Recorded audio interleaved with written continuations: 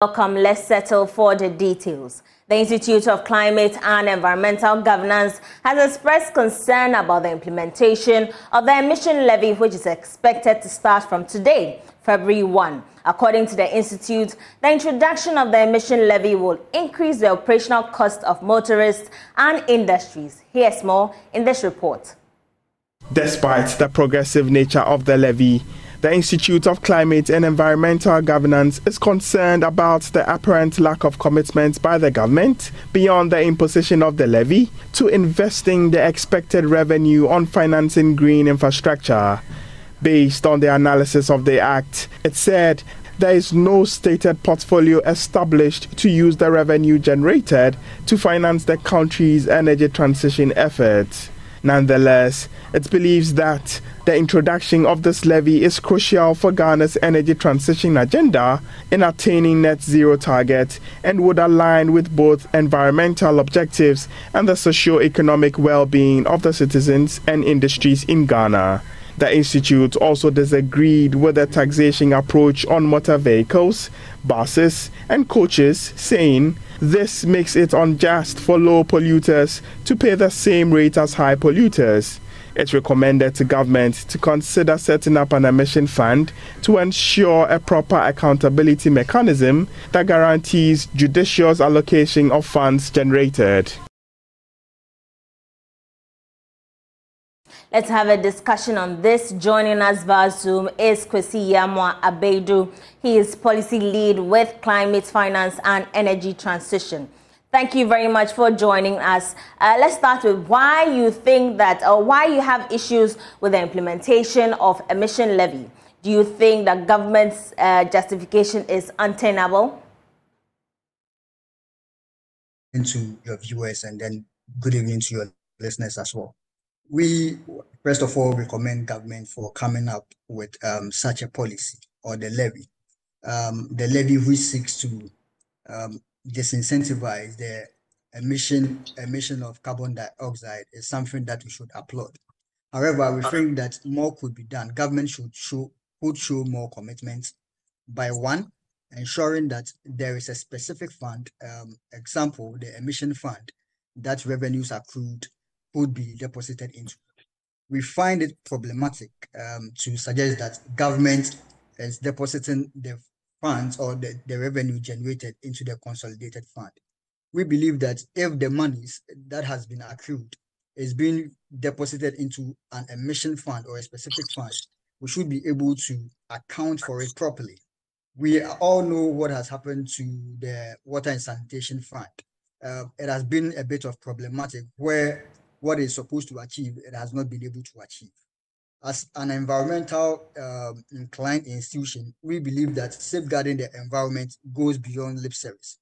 Indeed, we appreciate the fact that government has shown some level of commitment by implementing this task.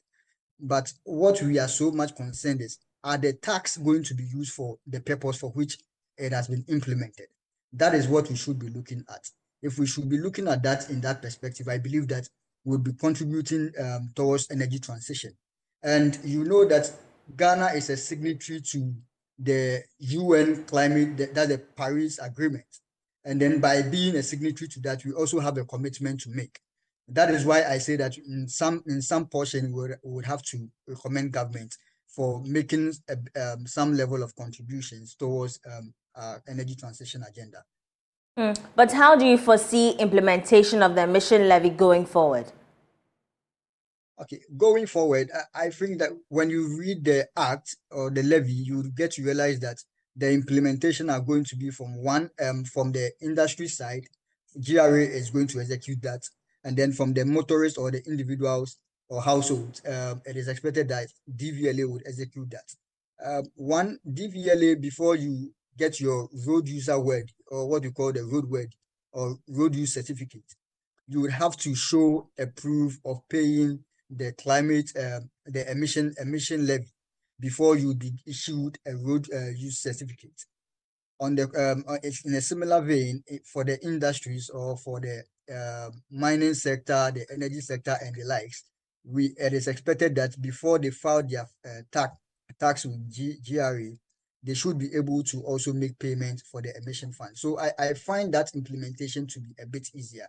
However, our major challenge has been with the management of the funds. In Ghana, our major challenge has not been revenue collection. Our major challenge has often been associated with the management of funds after that. We wouldn't want this levy be one of those several ones that was, let's say, implemented for other reasons.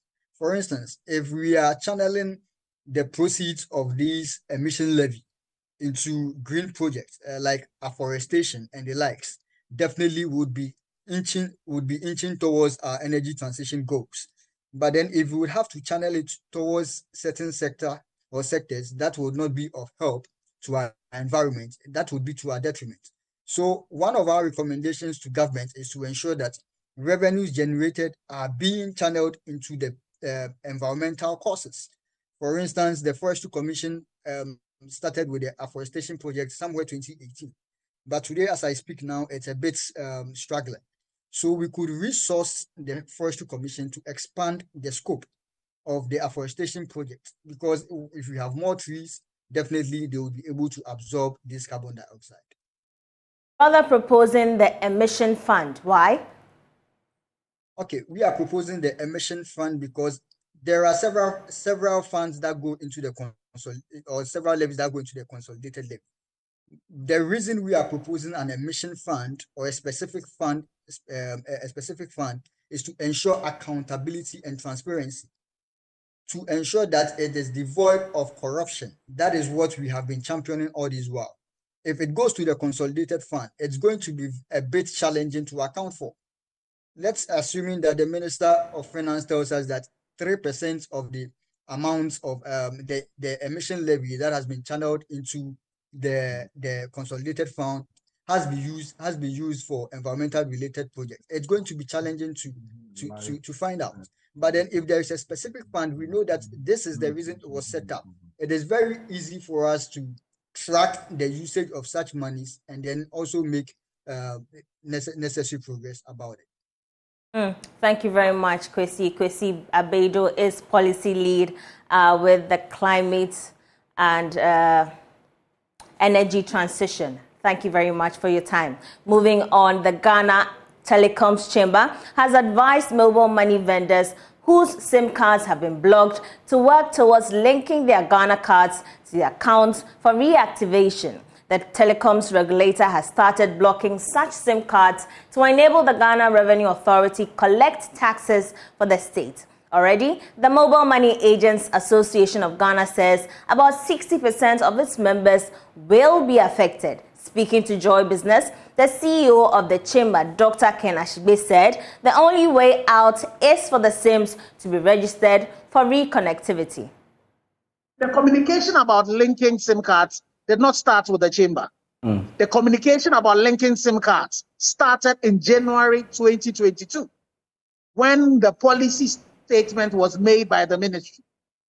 So the statement that the chamber issued on a few days ago was basically reminding all of us that the 31st data we are talking about had come.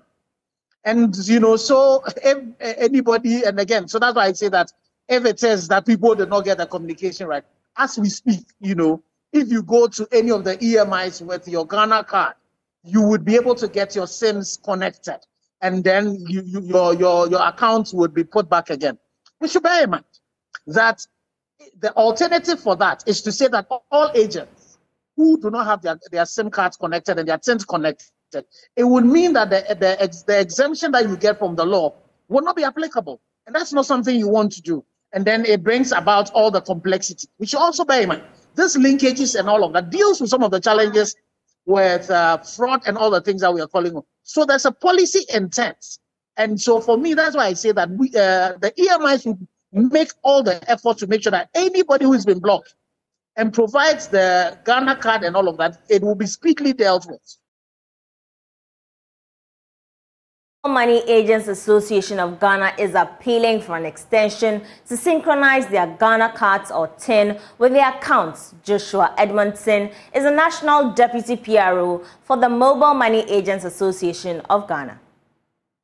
It's a nationwide exercise. And as early as 7 a.m. today, we started having calls from our members all across the breadth and length of the country, complaining of their SIMs being blocked. And sincerely, as you can see, I am even at one of the MTN's office in Tema myself to, personally experience exactly what is going on. So indeed, the exercise has started, and it is very, very difficult. It's a very challenging one. It's something that we don't wish for, because a lot of agents have their money still blocked on their SIMs, and it's been very, very difficult. I would say that our president was even a little bit magnanimous with respect to the figures, because currently, if you look at what is going on, it's far more than that. Okay, it's far more than that, because of some underlying factors that the electronic money issuers are already aware of it. You're already aware of the prevailing challenges. The issue is that you have some of the agents who are using accounts that are all not in their names. You have some that are having genuine problems with their Ghana card issuance. You have some that are also facing challenges with respect to the registration process. And until these issues are met, sincerely, I mean, the exercise cannot be complete, because we shouldn't forget that whatever it is, these agents are running businesses. And joining us for a discussion on this matter is West Africa Vice President of CATS International, Apia Kusi-Adomako. Thank you very much, Mr. Apia Kusi-Adomako, for making time. What are your own readings to the blocking of the Ghana cards or turn to accounts of mobile money agents? Good evening, and your viewers of Joy News Worldwide. I think my designation is the West African Regional Director for CATS International. Okay. Well noted. Moving forward from that, I think this is a very straightforward issue. Government came with a policy regulations requiring all SIM card holders, whether mobile phone or voice or data or mobile money, to have your Ghana card linked to your SIM card. And after a lot of deadlines, if mobile agents have not linked their card to the Ghana card, and I think that there is a problem. I don't think we can blame the regulator or government. I think that the onus now lies on the mobile money agents for them to do what the law is required of them. We all say that the law is what it is, not what it ought to be. Now, about 30,000 agents are likely to be affected. How significant is this number? We can't afford to lose them either, can we? Yes, we can't afford to lose them either. But I mean, I don't have the data, but then it may be conservative to say that about 70% of them may also have a Ghana card in their name. And so and I'm not sure when they go there tomorrow, their card, if they go there with their Ghana card, they will be allowed to link it and be able to operate again. You see, one thing is that we must also understand in Ghana, when deadlines are given, a lot of people wait till the end of the deadline, then they come to the media and try to crowd foul where there are no foul. It is simple. Get this thing before the end of the year. As Engineer Kanashibe said, there's a lot of reasons for getting this Ghana card linked to your SIM card, because it also helps in fraud detection. A lot of fraudulent activities that are going on, people are using merchant SIMs in doing so. And so if we can get all mobile money vendors SIM card linked to the Ghana card, at least we will be closing in on the fraudsters in this country. And also, it also helps government in its revenue assurance. In your view, how best can we address the concerns of these agents? I think the concerns of these agents is that they should rather go, it's simple, they should go and register, link their Ghana card to their SIM card, and then they'll be back online again. Of course, it is a bit of an inconvenience to walk to your usual mobile money vendor to transact money, and just to realize that the agent shop is closed because of the SIM card. And of course, they also must know that any day that they go out of business, they are also losing money. And so if you want to survive in this harsh economy, then it's better, the best thing to do is to go and link your Ghana card to your SIM card.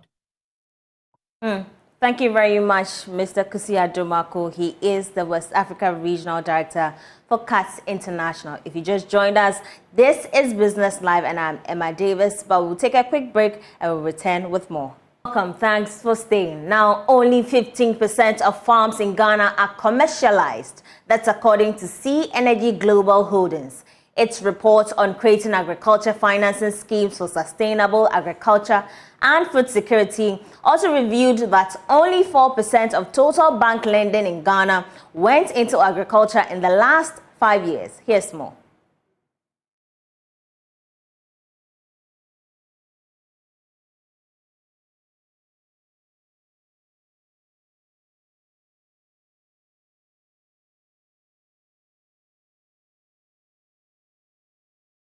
The report said low mechanization, poor farm record keeping, poor rural transportation infrastructure, post-harvest losses, among others, are the core challenges affecting the agriculture sector performance and hindering finance for the sector. Typically, agriculture portfolios are thin for all financial groups. Considering the existing funding gaps, the report said more interventions are expected from funds and financial institutions, especially the Agriculture Development Bank and Ghana Exim Bank, whose core mandates include providing funding to actors in the agriculture value chain. In the wake of climate change, the report also warned of the rising food security risk in the country. Ghana is one of the top 10 countries impacted severely by climate change despite contributing the least to global warming. The country saw an unprecedented rise in food prices from 2022, evidenced by the National Food Price Index, which increased by 23.8% in 2022.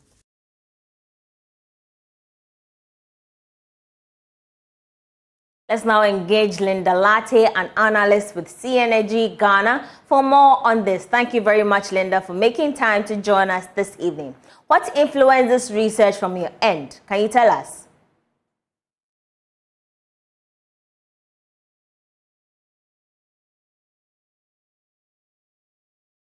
Hello, Linda. Can you hear me? Hello. Good evening. Good evening. Thank you very much, and good evening once again to your viewers. Okay, so here at ICEG, we are mainly an investment banking and a consulting firm. So as part of our core businesses, the agriculture and agribusiness is one of our key interests. And based on that, we decided to delve into the issues of the agriculture sector. That is basically what inspired this write-up. And considering the recent inflation, we realized that the main driver was food inflation, and that's a small threat to our food security issues. Are you surprised that over the years, funding for the agri sector from the commercial banks has not been, or it is less than 4%? Okay, so I'll say it's unacceptable, but it's not surprising, because for a sector that has a lot to offer, doing 4% only is very upset. But also, it's not just because they don't want to, but the key challenges that the sector faces is what is shying most of the commercial banks away. And as noted in the write-up, you'll see that mainly the agri sector is suffering from poor mechanization. There's so much inadequate capacity, storage capacity, processing capacity, and that's, among few others, are what is really shying away or causing the financiers to shy away from financing the sector. But during your research, were you able to engage any of the banks? Okay, so I would say not specifically engaged with the banks, but from their data, some data released from reliable sources, we could trace it and know that these are their performances over the time. But also, GESAL has been de-risking banks to help them lend to farmers. Have you also engaged them in any way, or you are yet to? We are yet to. Okay. For you, what should be done to improve the situation when it comes to lending to the agri sector in Ghana? Okay, so many ways we've suggested or recommended in our write-up, saying that, yeah, we understand that the agri sector may be risky, but it's not hopeless. So considering the sector having much to offer, stakeholders should adapt to key, or let me say, creative schemes that could solve their challenges at the same time, or in the same way, providing finance to them. So in a way of the suggestions we put in out there in our article, stating that they could adapt. I think Ghana is doing well with some of them. So far, the pay-as-you-go financing scheme is notable. So we recommend that more of such schemes should be expanded to the sector. Also, having other creative ways of financing the sector by providing equipment in most farmers or most players in that industry may not necessarily have the upfront capital to acquire some mechanized equipment. So basically, if the government should pay attention in that way, giving them this creative financing scheme, I think the sector should do well. Okay. Thank you very much, Linda. Linda Latte is an analyst with Synergy Ghana, and they came through with this report. And that will be all for tonight on Business Live. My name is Emma Davis. For more business news, do log on to myjoyonline.com. I leave you with international business.